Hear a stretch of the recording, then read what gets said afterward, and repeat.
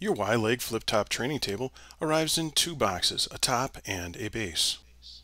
Recommended tools include a Phillips screwdriver, a Phillips screw gun, and a small drill bit. Shown here are all the parts from your base box, along with all the hardware components that will be used in the assembly of your Y-Leg flip-top training table. For assembly of your Y-Leg flip-top training table, you're going to have the base unit here, your two legs, the handles, and then your top. As you can see, there's a number of holes in the top, and we're going to be using the holes marked B2 on the guide that comes with your tabletop. And we'll show you where those are as the video progresses. And then the rest of this will be installed with wood screws attaching the base to the top. And we'll get that started for you now. So to begin assembly, you're going to take the base and you're just going to lay it on the back of your table here. And we're going to use the two holes, the most two inside here. These are the B2 holes here. And you'll see that your frame, these two adjustable oval holes will go over that as a lineup. And you can see that they line up on both sides. And we just get those that they're about centered in each location.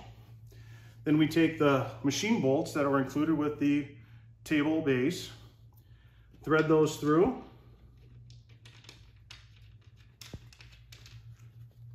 And I usually get them all threaded first, as far as you can go finger tight on both sides.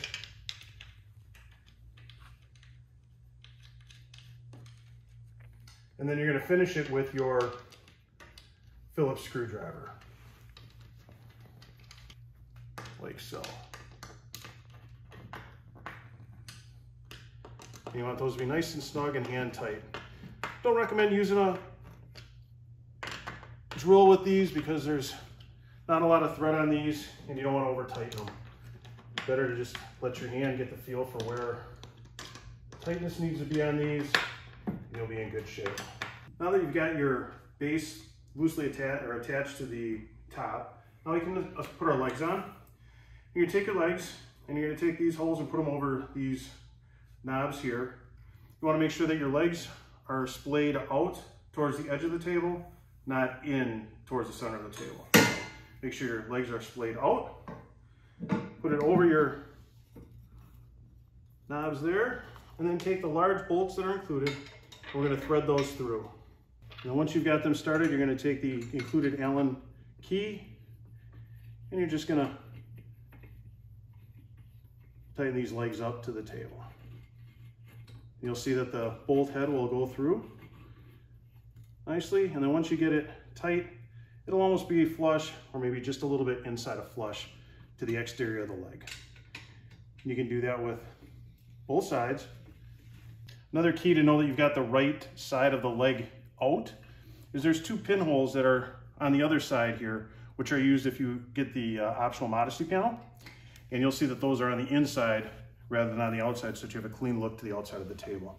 You can see those two holes here that are used for attaching the modesty panel if it's something that you did with your table. Repeat the leg assembly on the opposite side. Now that you have your legs attached on both sides, you're going to finish securing the base to the top, and we're going to use these small holes that are on the base and put the wood screws in that come with your assembly with your base hardware. You could drill those right in with a screwdriver or a screw gun, but what we recommend is putting a small drill puncture hole just in the back of each one to help get that screw started. It'll save you some time and effort by just puncturing the back side of that. And then that way, when you go to put your screws in, you've got something to bite into, as opposed to trying to start fresh through that laminate backing. And there's your screw, each one. You put 4 of these in.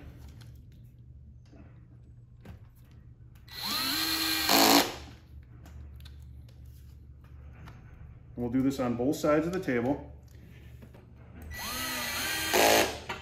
And then for final assembly, you're just going to take your drill and puncture a hole in the back here and here. Take your 2 longer wood screws that are included in your assembly, And this is where they're going to get used. And you're just going to fire those into the back.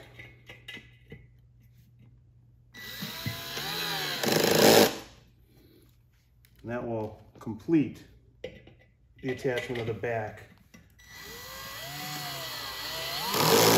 You can see it cinch that down. Then I always take a screwdriver and just give it a quarter turn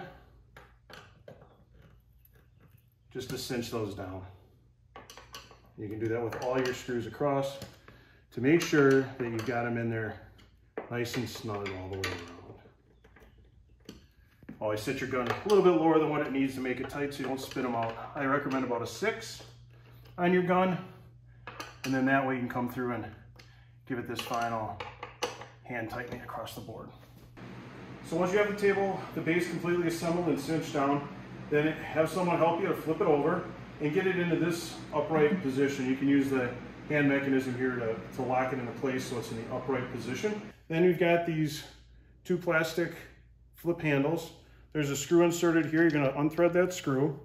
And then you can see this little gap that's right here that goes all the way through up into here.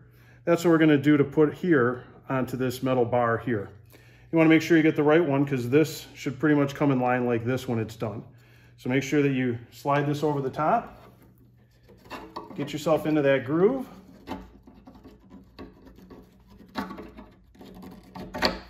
Sink it down, and then you'll have this plastic piece will line up with that hole there.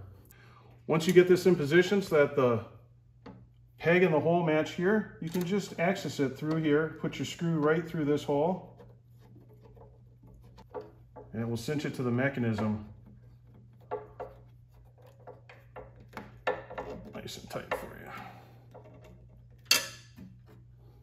And you'll repeat that on the other side as well. You can see here, this is your mechanism for releasing the table from its upright position. You got these small plastic caps. These are designed so that when you're nesting other tables against it, it's the plastic that the table face is hitting as you bring them in, and helps with that for your tabletops. And then to release them, you just click on that, bring it around, lock it into place, and you've got yourself your nesting table is all set to go and in position to use. Locking casters or foot all have 4-foot lock casters. Push down, kick up with your foot, down to lock, up to release. When you're ready to nest your tables, just reach underneath for your handle, push up with it, release. You'll hear that pin lock into place, and you're good to go with your nesting tables.